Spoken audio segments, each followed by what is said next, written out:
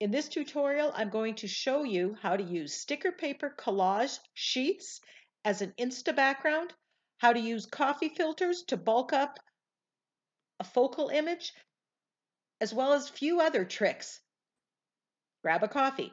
So here are the sticker paper collage sheets masterboards that I created. I'll put a link to the video so you can see how I created these. So I'm going to choose this one and I am going to do an Insta background. I want to jumpstart my creative process. I don't want to muck with paper, a lot of paint. So I'm just going to cut this to size and I'll have some leftovers to put on a mini composition book or to use for other collage purposes. Just checking there. So it is so super simple. Just peel, place, and press. Now this sticker paper is very sticky, so be sure you've got it in the right place. Now I've got some on the edge, and if you don't have enough to cover the edge, I'm going to show you how to deal with that. At the end of the video, I am going to review all the steps using my art journal prompt and process cards. So I'm taking some white gesso and just rubbing it on the edge, melding into and going on top of the sticker paper, as well as the places where I did not have the sticker paper coverage. Now, this is an important technique to use because sometimes you don't have quite enough of the sticker paper or collage sheet and you want to extend it. So I'm just rubbing that out, blending it. Now, putting the gesso is going to help the paint stick a little bit better. It kind of gives that soft, dreamy kind of look. And it gets rid of any of the hard edges.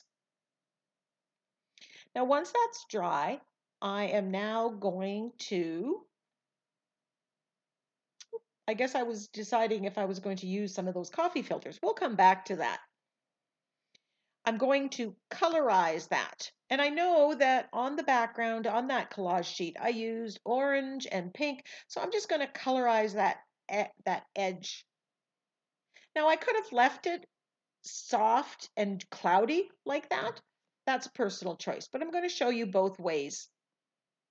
In case you have a larger area where you ran out of collage paper. So this is making a dark edge around, or a darker edge around the outside of this page. And I could have left it like this, but if you do have a larger area that doesn't have collage paper, you might want to grab the stencils or stamps that you used and redo it. I happen to have them out, so there was no problem.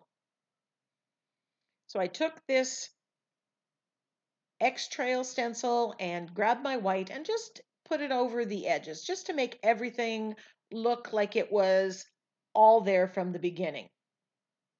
This is me being super picky. Now I have these coffee filters that I've colorized with leftover paint or during a stash building session. This one has Art Deco leaves imprinted and splattered with gold paint, and I like how it matches the colors of the background. Now, my focal image, I'm going to use this fox from this tiny little napkin. And this one, the hedgehog, he's also cute, and the colors would work, but I'm going to go with the fox today. You can get those napkins from Ninny's Napkins. Remove all the extra plies. Now, sometimes these little folded tissues, they have actually 3 plies, so double, triple check. Now, because I'm going to be gluing this on top of that dark colored coffee filter, I don't want the fox's fur, the white of his, under his chin to be colorized. So I'm going to glue them down onto regular copy paper first. This is going to keep the colors of the napkin true. If I was gluing it straight onto an empty or white background, I could skip this step. Once it's dry, I'm just cutting this out. Now, we're using the coffee filter to bulk up the focal image, to give weight to the focal image. The other thing that I'm doing here is I'm combining several images from a napkin to bulk up the composition. I'm going to layer these two foxes on top of each other to give weight to the page. These foxes are perfect size for an ATC, for putting on a mini composition book, but they're a little small for a 5x7 or 7x10 art journal page. Now, if you were doing a larger art journal page, you might add 3 or 5 of these foxes.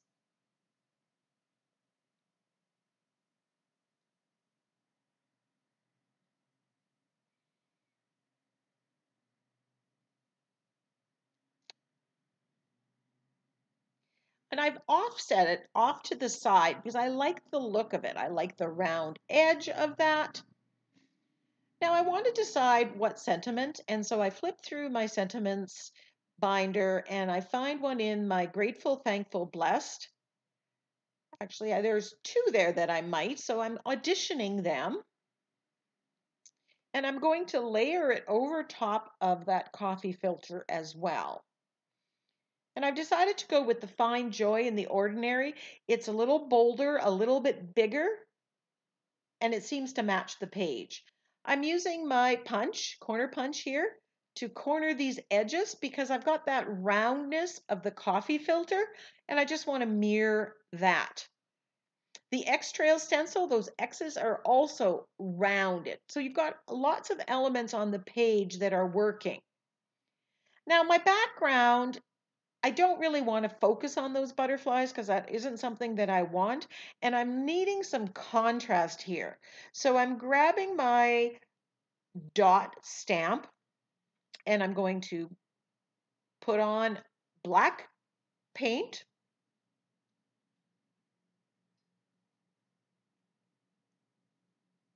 with a makeup sponge and then add these dots to the background. This pushes back those butterflies and gives me that necessary contrast. And I'm not putting it where the coffee filter is going because I don't really need it because I'm going to be gluing that down and I really don't want to see the dark dots peeking through. I'm spraying it with my Murphy's oil soap mixture until I get a chance to clean it. Always clean your stamps after you've used acrylic paint. Now I'm putting a coat of fluid matte medium here and I'm going to glue the coffee filter down. Just making sure it's exactly where I want it. Pressing it down, making sure there's enough adhesive, and then covering it on top.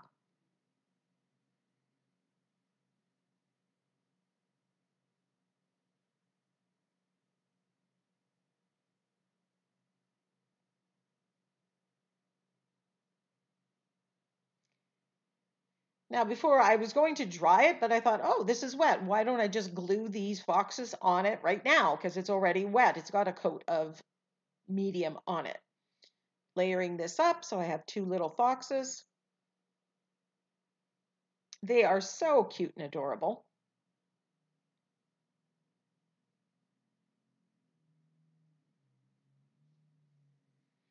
And now I will dry this. And once dry, I'm going to cut off the excess and make sure that it is glued down properly.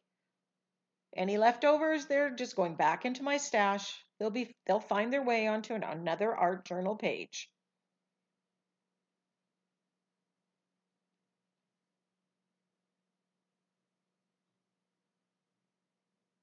Now I wanted to add a little bit more weight to the focal image, and I'm looking around my studio and I see this Posies in a Row stencil, and I'm using it to make a border around the coffee filter.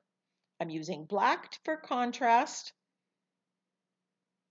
This is going to, like I said, add weight to the focal image and add some more interest. It also works really well with the X's that are in that X Trail stencil that was in that Insta border sticker paper. Insta-Background. It also adds a little whimsy to the page.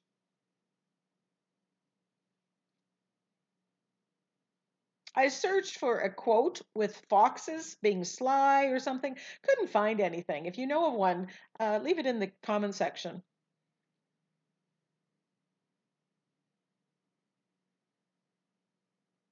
Now I'm edging it using the makeup sponge and black acrylic paint. This frames it.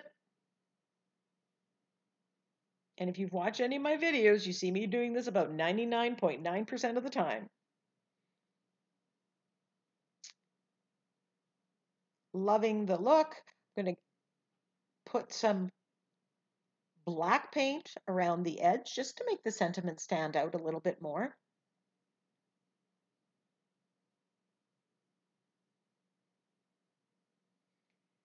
And then I'm going to make sure I dry this before I glue it down. Otherwise, you're very likely to end up with a smudge.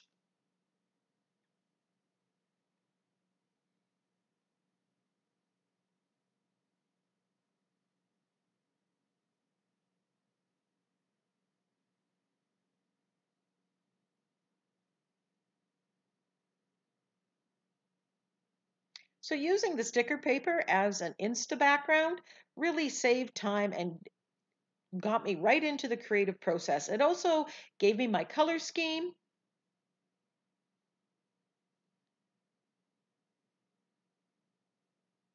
So this page took me very little time to do. Was just over 30 minutes.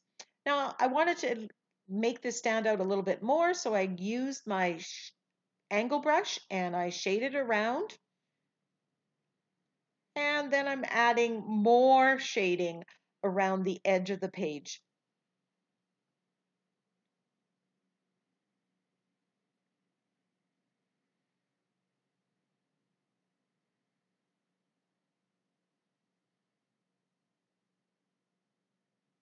Often I put a little bit and then I see if it's good enough, and then I'll come back and add more if I think that the page needs it.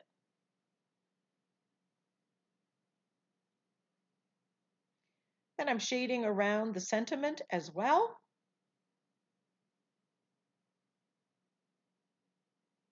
This helps your eye go to the focal image, to the sentiment.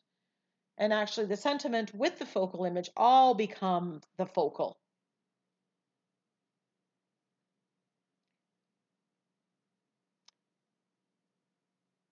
Now I decided that I wanted to brighten the colors of the napkin focal. So I'm using acrylic paints, the orange and the pink, and just watering it down and just doing a wash over some of those areas just to brighten it that little bit extra to make it stand out.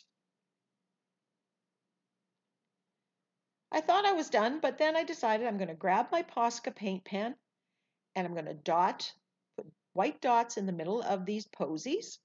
And I like how that goes. I give dots to the eyes as well. And then I decide, as usual, once I start doodling, to put dots all the way around the border.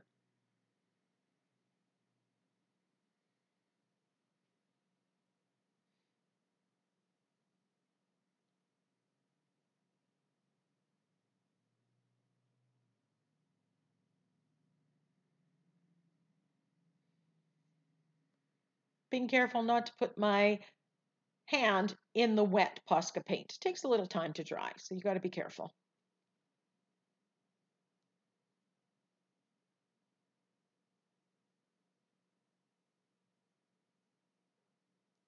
Adding dots around the sentiment as well.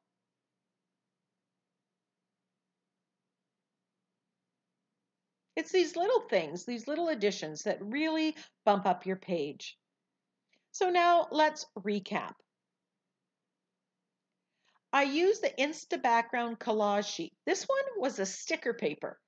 Quick and easy, not having to glue anything down. I'm using an analogous color scheme. These are colors that are next to each other on the color wheel, that pink orange.